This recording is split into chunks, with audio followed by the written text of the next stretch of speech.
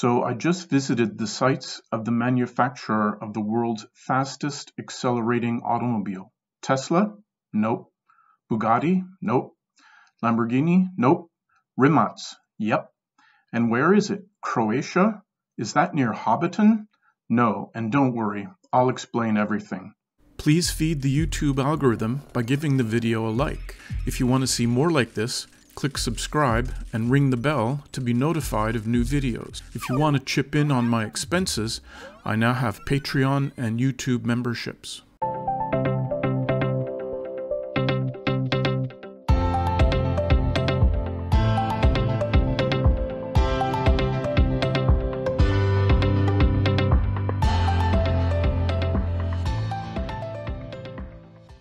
It all started with a guy called Mate Rimac. And yes, that's how you say his name in his native accent. He was born in 1988, making him just 34 now. He was born in what is now Bosnia and Herzegovina, and when he was 3, his family moved to Germany to escape the wars erupting in the former Yugoslavian region. When he was 12, the family moved to Croatia. An electronics prodigy, he won several awards for his designs, followed by degrees in applied science and entrepreneurial management. He was a car guy, building very fast cars, especially ones that he could drift, including his 1984 BMW 3 Series. He eventually blew the gas engine and decided to turn it into a 600 horsepower electric car, following in the footsteps of his idol Nikola Tesla, gaining several FIA and Guinness World Records in the process. Mate decided he liked this electric car concept and started Rimac Automobili in 2009, focusing on the super high-end hypercar market. He decided to build his business in his adopted homeland, rather than taking investors' advice and money to move to another country where he would have a better source for employees, factory space, and specialized machinery. The original headquarters and factory is located in the Croatian capital of Zagreb. Rimac's electric hypercars are such that you can charge $3 million for a hand-built car that will outperform anything on the planet. Along the way, Mate decided to fork the company's efforts, one side towards their own hypercar, and one side towards developing customer-spec electric components like motors, inverters, and battery systems, and supply them to companies like Porsche, Hyundai, Kia, Renault, Jaguar, Aston Martin, Seat, Koenigsegg, and Automobili Pininfarina. He got early funding from Porsche and Hyundai Kia and launched the design of the Concept 1. The Concept 1 was under development for 5 years and was released in 2016 with a total of only 8 cars built. It has 4 electric motors, develops 1,287 horsepower, and will do 0 to 60 miles per hour in 2.6 seconds, reaching a top speed of 221 miles per hour. Internally, the car uses a tubular steel chassis and was painstakingly hand-built, which is a dead end for any kind of volume production. Mate knew this was a transition car to the one he really wanted to build, which became the Concept 2. Richard Hammond, the dumb little guy from the Top Gear car show about 3 dumb guys, crashed a Concept 1 at a hill climbing event. This is the only video available. You can see him lose control entering the turn, and then the car is on fire on the other side of the hill. Mate didn't seem to mind too much. Development of the Concept 2 started in 2016 with a clean sheet of paper.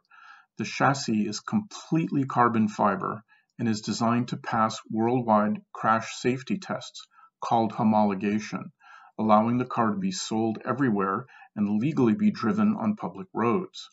It also has 4 motors, but now for a total of 1,914 horsepower, 1,741 foot-pounds of torque, 0 to 60 miles per hour in 1.85 seconds, and topping out at 258 miles an hour.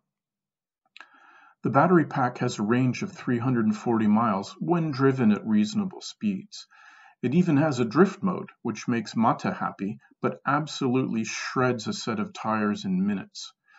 It has a fire extinguisher in the back, held in by a leather strap embossed with the words, "In case of hill climb, extinguish fire," a nod to Richard Hammond's Little Escapade. The onboard software will eventually include a racer assist system that analyzes a racetrack, then automatically drives the car on it with the skill of a top-level race driver. It will also have a teaching mode to train lesser drivers on how to get the most performance out of the car. Besides admiring Rimac for being a powerhouse of ultra-high performance electric cars, I actually applied for a job there around Christmas 2020. They had a position listed writing software for the displays running inside the car. On a whim, I applied and was notified about an interview. Wow! The interview went well, and I completed their programming assignment in a week, despite not knowing anything about the Qt development tool they use. I was later turned down because they said they were looking for someone with more experience in Qt. I was disappointed, as I really had my heart set on the job, the company, and living in Zagreb. Sigh. At the time of the announcement of imminent concept to production a few months ago, the car was officially named the Nevera, which is the Croatian word for a sudden, violent summer storm along the Croatian coastline, which seems pretty fitting to me. 150 units will be built, and the very first one just rolled off the assembly line a few weeks ago and was delivered to Nico Rosberg, Formula One champion and the guy who luckily put in the first order. Nico posted a video of his delivery day and first drive through the city, and I'll put a link into it to the description below. So, on to my Rimac adventure. I arrived in Zagreb about 4 months into my roving European trip in July 2022, and I especially targeted Zagreb on the trip for the Rimac connection. First thing in the morning, I walked out and got a taxi and explained that I want to go to 3 locations and take pictures and video and then come back. The driver was okay with that, so off we went, starting with the original headquarters building in the village of Sveta Nedjelja, which is about 25 kilometers west of the city. Pre-COVID, they actually gave factory tours, but sadly, that's still shut down. I had a nice chat with the security man at the gate, and he gave me the okay to take pictures from outside. The next stop was an abandoned Bauhaus furniture store in the southwest of the city. Rimac was getting way too big for the original building, so they searched the city for some extra space, found this, and quickly remodeled it into a hand-built car factory. This is where final assembly of the Nevera happens. Mate published a YouTube video at this site showing the progression of test cars from the earliest prototypes to the final one. I'll put the link to it in the description below. Now, this site was also barred to visitors, but I did manage to get some good pictures, including seeing through the glass tube thing where Mate was showing the prototype cars on the video just a couple of weeks ago. I was about 10 feet from those cars, so close yet so far. A couple of years ago, Rimac realized it was outgrowing its first building and began construction on a massive new sprawling campus, which will eventually be the largest single company site in all of Croatia. It will incorporate all aspects of the company, including engineering, manufacturing, and a test track. The site even includes a historic castle, which they're going to preserve. I wish I could fly the drone here and get a nice bird's eye view, but I could only get some stills and footage along the front entrance. The current access point is a very narrow 2-lane road that goes over a humpy bridge, and I think Rimac is going to have to pony up some cash to upgrade that road for all of the new traffic that it's going to see. In 2021, Volkswagen sold the Bugatti brand to Rimac, and Mate has dropped a few hints as to how he plans to move Bugatti into the world of electrified vehicles, but no details yet. To learn more deep details about Rimac, their employees, and their technology, you can watch the videos that they posted on their YouTube channel. I'll put a link to the whole channel in the description below. I thoroughly enjoyed my time in Zagreb and the nearby day trips that I took.